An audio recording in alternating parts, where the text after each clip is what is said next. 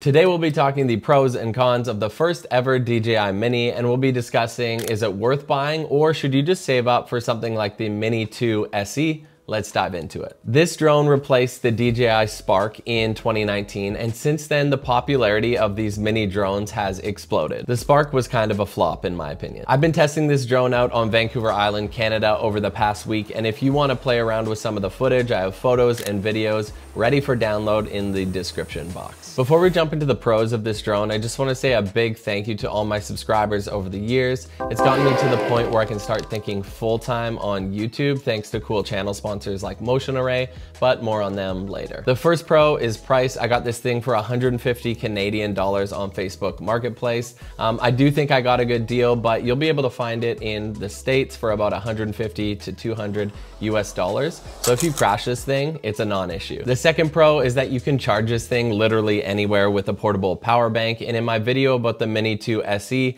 I talked about I was traveling in Jordan with the desert, had a full power bank and only one battery. So I quickly was able to just plug in the drone, and they charge up so quick, these mini ones, like maybe 45 minutes, and then you're good to go again. The third thing on my list is that this drone shoots 2.7K up to 30 frames per second. I know that's not 4K, but 2.7 is definitely enough for modern day standards, especially if you want to crop in a little bit on that video. Point number 4 is that this is the perfect travel drone that flies a little bit under the radar, which is really good. At 249 grams in Canada, we don't need a license for it, but super lightweight, compact, and portable. For how small this drone is, the battery packs a punch. So you can get anywhere from like 25 to 30 minutes with this drone. But if you do buy it used like I did, just be mindful of the wear and tear that could be on the battery, and it could be depleted, maybe not getting the rated amount. If you're finding value in this video, it goes a really long way if you could just leave a like. 3, 2, 1. Thank you so much, and let's dive back in. I have 2 more pros to talk about with this drone, and the first one is that it shoots decent photos. They are in JPEG and not RAW, but I find it's like a perfect complement to have a drone in your bag. It offers a unique perspective, and with that, with your like camera on ground photos, it's really nice to have like some complementary drone shots as well. I was able to get some decent editing going with the JPEGs. And the last pro is that this has some built-in quick modes for beginners. If you're not comfortable with the thumbsticks quite yet, you can do circle, helix, droney, some pullaways. So I found that pretty cool, but in my testing, I did find that at times it would kind of trip out a little bit, but at least I could use the start or end of the video clip. While we're on the topic of drones, have you ever had your drone footage come out really choppy or jittery? Well, that's probably because you're not using the proper shutter angle. But thanks to today's sponsor, Motion Array, we have the ability to fix that using some of their assets. If you don't know, Motion Array is an online platform designed to make you a better editor, and they have hundreds of thousands of assets on there that literally make you look like a way better video editor than you actually are. Well, for me anyways. There's been a few times over the past few months where I'm out with my Mavic Mini and I don't have an ND filter for it. So in order to compensate for exposure, I need to up the shutter speed. But when I do that, I get that really choppy looking video.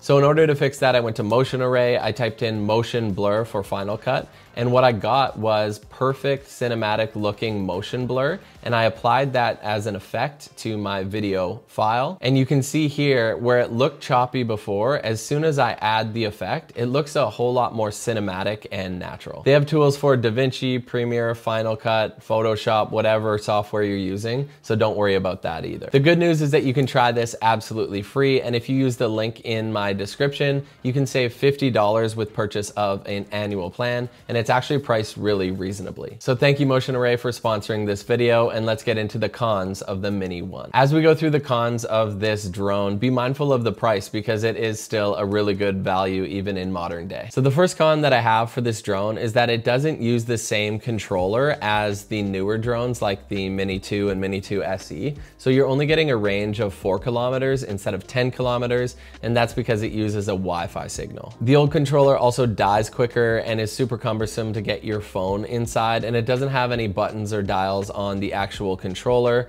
The antennas are also not built in, so I really prefer the newer style. The next con is that this drone doesn't shoot 4K, and it also doesn't shoot 2.7K at 60 frames per second for slower motion. But honestly, the 2.7 30 frames per second, the fact that it does that and not just 1080p is actually pretty good. The next one, and I'm a little nitpicky here, but it doesn't have USB-C. It uses the old USB. The pro with this is that you probably have tons of cables laying around and they're super cheap. I even find them at the thrift store all the time. The next con we already talked about a little bit, but no raw photos. I really like editing in post and putting my own unique colors and spin on the photo. But if you don't edit and you're just a beginner, this is gonna be totally fine for you. The next two are that it doesn't have object tracking, so I can't just draw a box around me, start walking, and have the drone follow. And it also doesn't have sensors, and as a beginner, you need to be super careful, particularly in flying drones sideways. No side sensors, there's just sensors on the bottom, and no front and rear sensors. So you gotta be super careful when flying this thing as a beginner. Start in an open park and then build from there. The next con is that the sensor on these DJI Minis is 1/2.3 inches, and with that, you don't get the best low light image. So you'll see some noise being introduced in lower light conditions, so that's not ideal. And while we're on the topic of the sensor, you don't get the best dynamic range. I find best when you underexpose your videos and photos. I get the best results there. And there's also not a lot of details in the shadows with this sensor. The last con I have is actually the pro we talked about, which is the size. Unfortunately, these things can get taken away in strong winds pretty quick. Even if you're in sport mode, it can be really hard to fly it back. And I've run into some really interesting conditions, like recently in Greece, where it was strong winds on Santorini Island, and it was really hard to get the drone back. I just had it hovering, and before I knew it, it was 20 meters behind me. So be mindful of that. In summary, should you buy the first ever DJI Mini 1? I think it's a no-brainer, particularly if you're a beginner, you're in construction or real estate,